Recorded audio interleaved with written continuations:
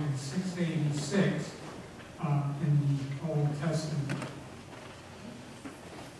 Ho, everyone who thirsts, come to the waters, and you that have no money, come buy and eat.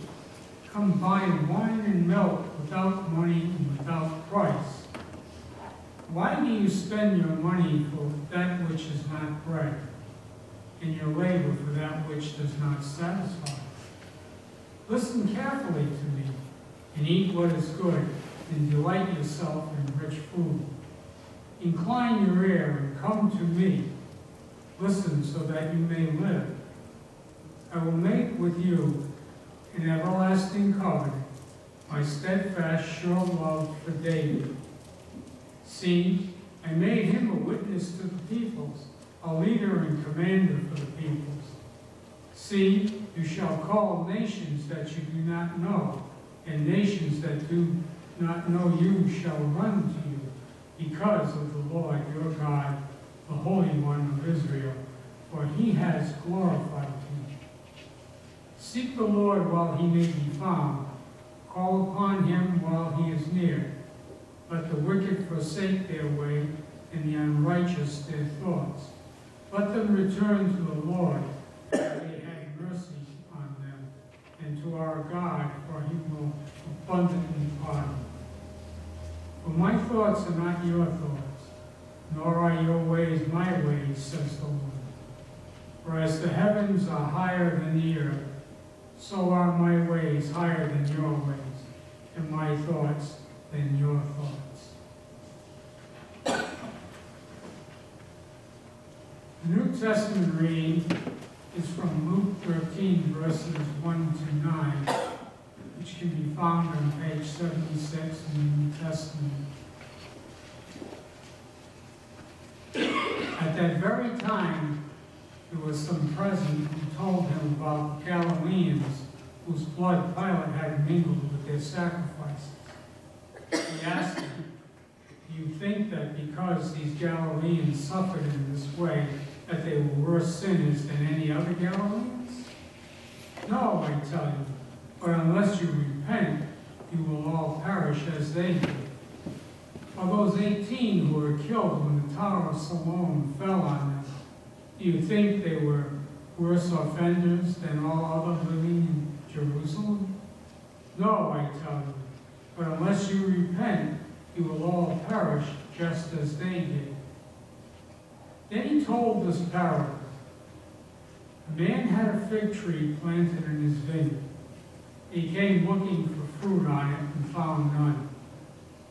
So he said to the gardener, see here, for 3 years I have come looking for fruit on this fig tree, and still I find none. Cut it down. Why should it be wasting the soil? He replied, Sir, let it alone for 1 more year until I dig around it and put manure on it. If it bears fruit next year, well and good, but if not, you can cut it down. This is the word of the Lord. Thanks be to God.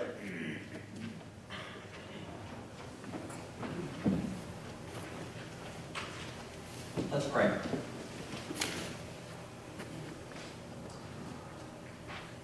Lord, as we gather around your word this morning, Lord, call us back to you. By your Spirit, may these words that you gave all those years ago, may they call us back to a deeper trust and faith in you. In Christ's name, amen. Amen. So we are now in the 3rd Sunday of Lent, this season in the year that leads up to Easter Sunday, which is coming up fast. Now, way back in the early centuries of the church, in those first centuries after the New Testament period, Easter was the day that not only was Jesus' resurrection from the dead most fully celebrated and focused on, much like we do today, but it was also the day, the one day in the year, when the new converts to Christianity join the church. And they did that in kind of similar ways that we do. They made vows. They were baptized. They would at that time celebrate the Lord's Supper. Now, so on Easter Sunday, those new converts to the Christian faith would come to the church gathering, and they would enter into the waters of baptism. It was done a little different than we do today. They would first completely strip off all of their old clothes. We don't do that anymore, thankfully. They would be taken down under the water, and they would be raised up out of the water, and as they did so, brand new, bright white robes were put around them.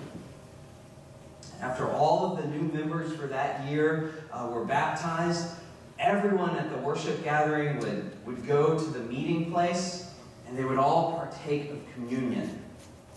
For the newly baptized, though they had been associated with this gathering of Jesus worshipers for a while, this day was the first time they were allowed into this part of the service.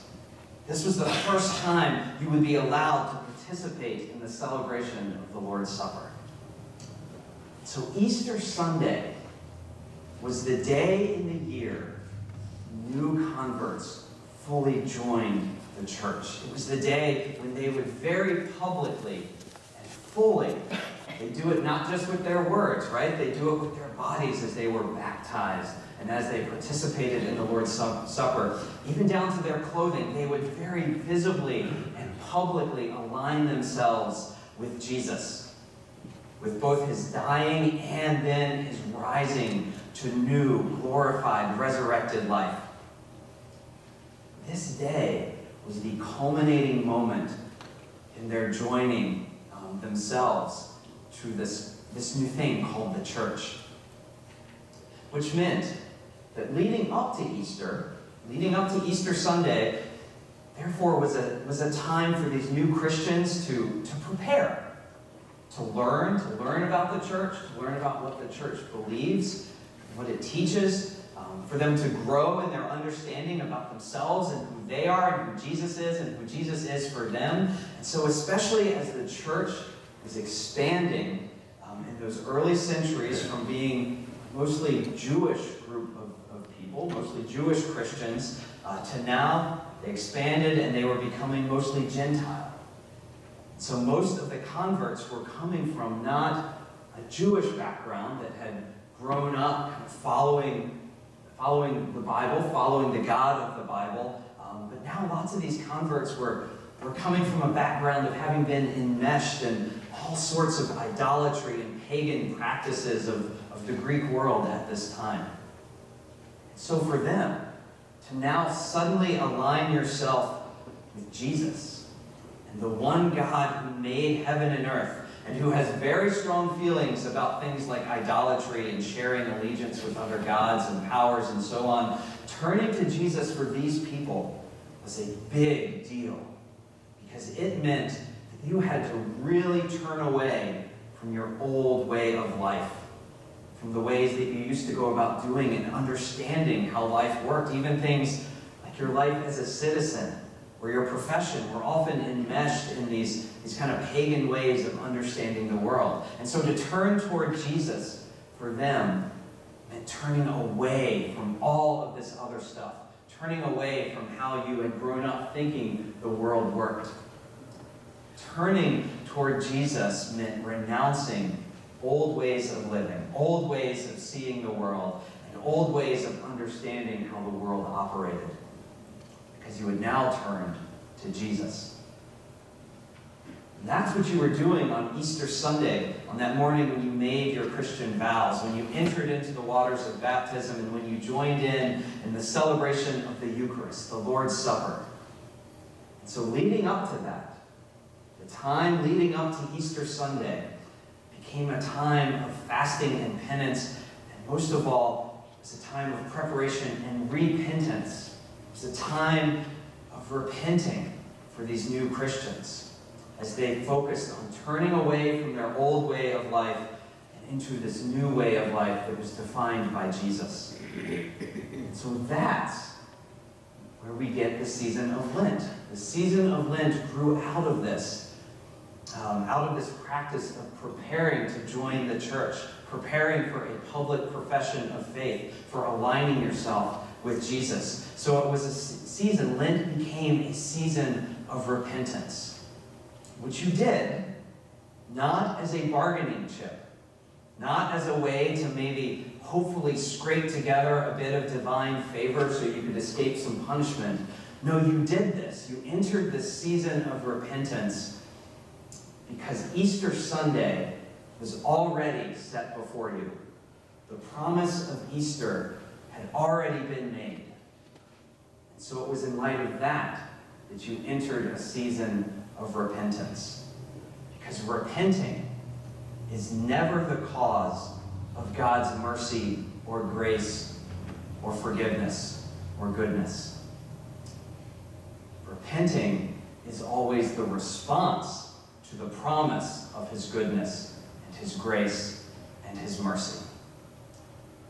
And our problem is that we don't like that. Now, I know that sounds really good on paper, but in reality, isn't our problem that we prefer to be the ones doing the causing rather than the responding? Because then, well, it's easy, right? Then I'm the one in control. If something good happens to me, well, I must be a better person than all of those other people. Something bad happens to you, well, obviously you did something wrong. You're not as good as me, or you didn't pray right, or hard enough, or you didn't do it with enough faith. Maybe there were some doubts mixed in. So you better get it right next time, right? Isn't that how we often think of how things work? And we like this, actually, because it lets us think we can be in control. And this is all part of our mindset that says, I can manufacture the outcome I want. That if I can just do the right thing, if I can just say the right words in my prayer, or work the right feeling, then God is going to have to give me what I want, right? God will owe me the perfect job with the boss who finally understands my genius. Kids that are always obedient and respectful, a perfect marriage, or health, financial security, or whatever it is. If I can just figure out the right things to do and the right ways to behave, then I can force God to give me these things, because now he owes me. And so what happens is we start to view God as an adversary, someone who we need to manipulate, because otherwise he's always there threatening to punish or take away, right? So when we come to this concept of repentance, we tend to come at it as if we are responding to a threat of some kind. Repent or else. So repentance becomes damage control, a response to a threat, a way to try to manage or avoid bad things happening. And so we even read, in our Luke passage this morning, we may have picked up on it. Jesus says, unless you repent. This passage is tricky. Because when Jesus says, unless you repent, that sounds awfully a lot like a threat, doesn't it? But don't forget, Jesus here is responding to something. He's responding to what people have come and said to him. A group of people have come to Jesus and they tell him about these other Galileans who had been killed by Pilate while they were bringing sacrifices to the temple.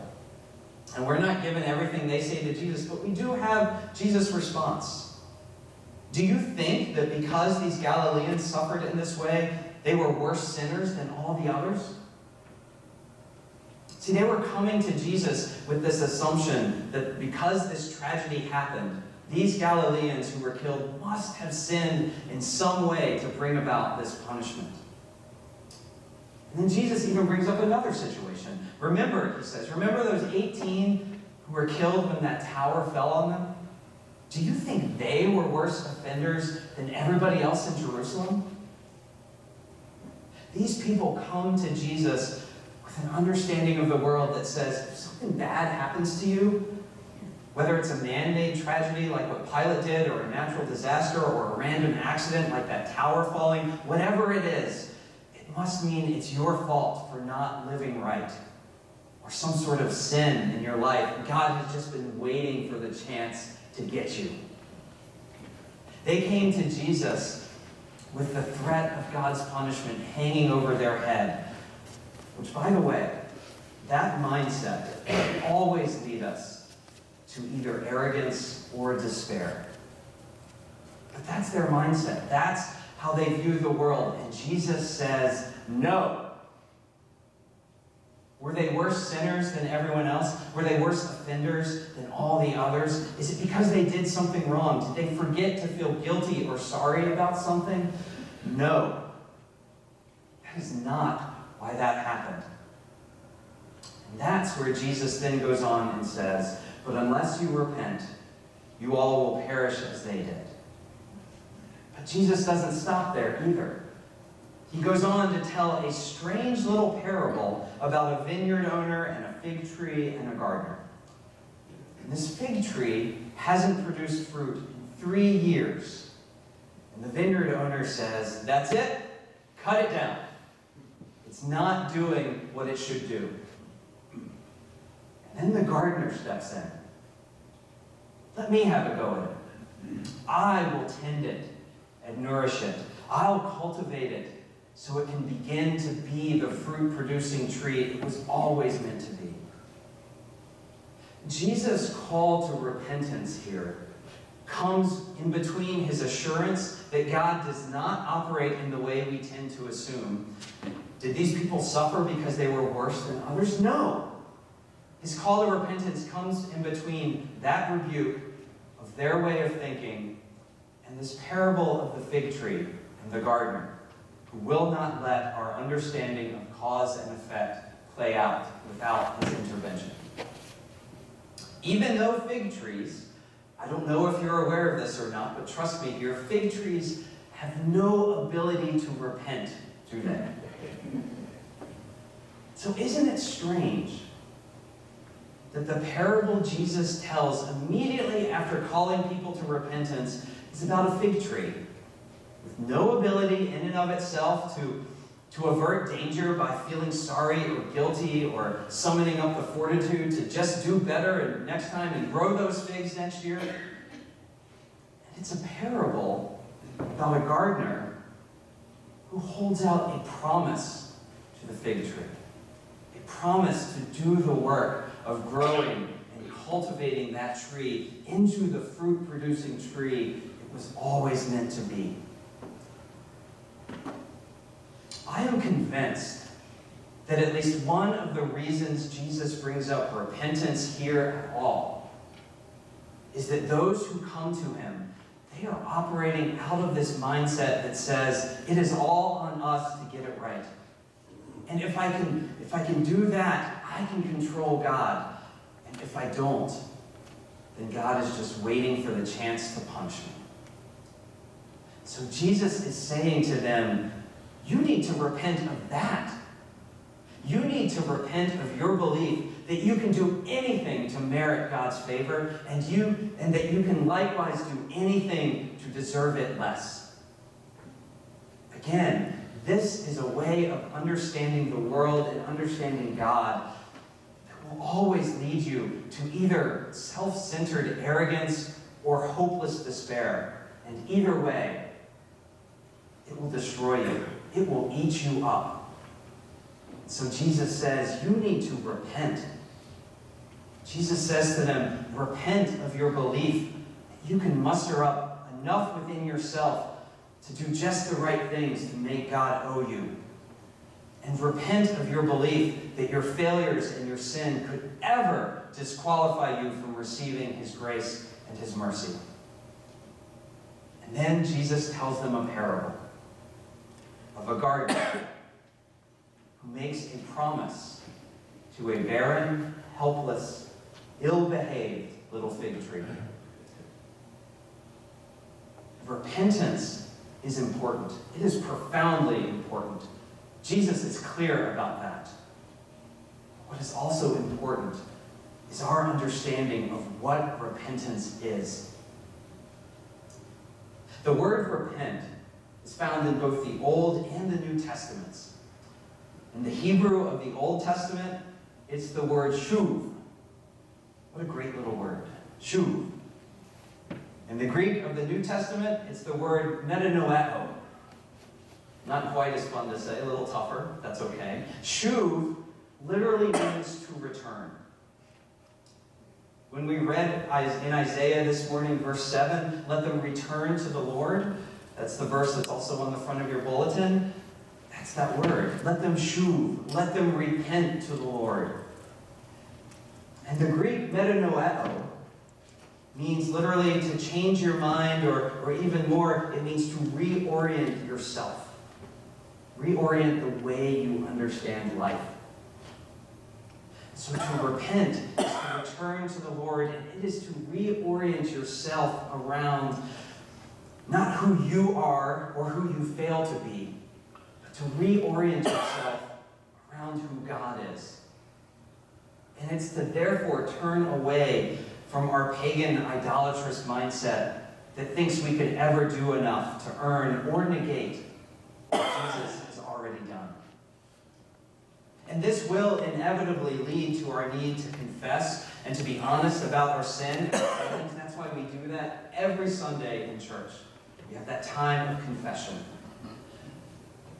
Before we do that, we need to understand that repenting is not about managing or avoiding a threat. It is first and foremost, and it is fundamentally about responding to a promise. It is about responding to the God who has already said, come, everyone who thirsts, come to the waters. You that have no money, come, buy and eat. Come, buy wine and milk without money and without price. Stop spending your money on all that is not bread, on all that is not nourishing.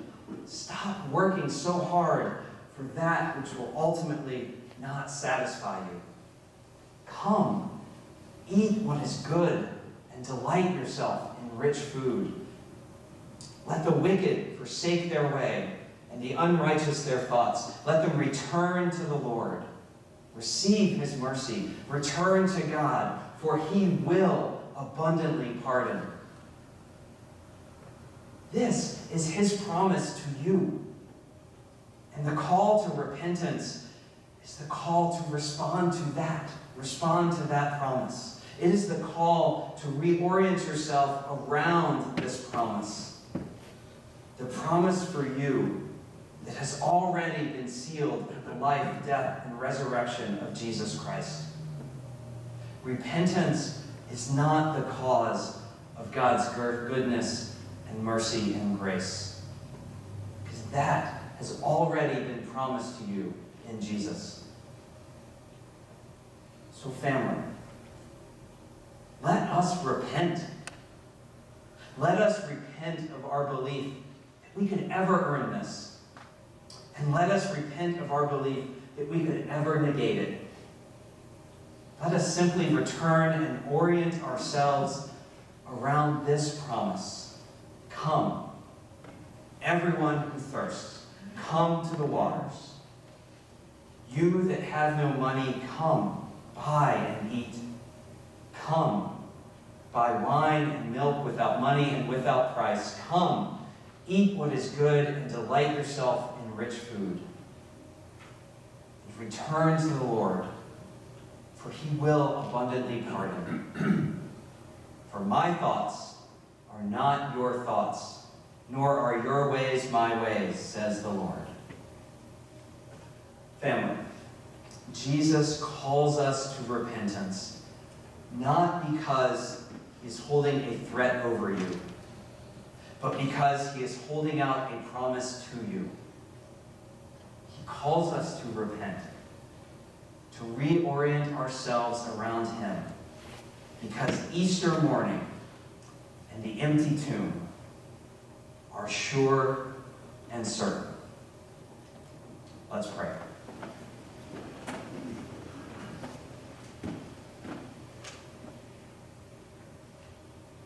Lord, as we as we are a people called to repent. Lord, open our eyes to the fact that you call us to repent, not with a threat, but with a promise. You call us to reorient ourselves around you and around Jesus. Not to make you do anything or make you give us your grace and mercy, but because you already have done so. You have already made that promise to us in Jesus Christ. And so, Lord, may we be a people who are bold in our repentance, who are bold in our confessions, who are bold with who we are, because we are bold in our knowledge of who you are. Lord, give us the assurance and the confidence of your children. In Christ's name we pray. Amen.